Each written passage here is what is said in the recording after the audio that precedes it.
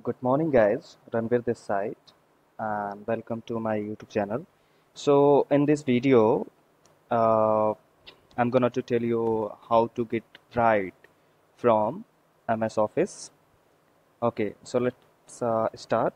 So, just click on this start button and scroll down, and you have to choose Microsoft Office, and here you will get Office Upload Center option. Click on this. Okay, now this is the Office upload center.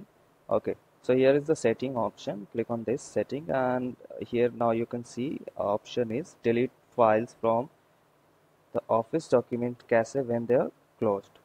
So you can just click also, or if you want don't check this option, so you could just click on delete cache files. Just click. So you it will ask as a prompt, uh, are you sure want to delete all cache information? So you can just simply press this delete cache information. Okay, so I'm going to just check this. This will work. Okay, always whenever I will close my office, just click on OK and you will get right. So this is the steps you can follow. Thank you for watching this video.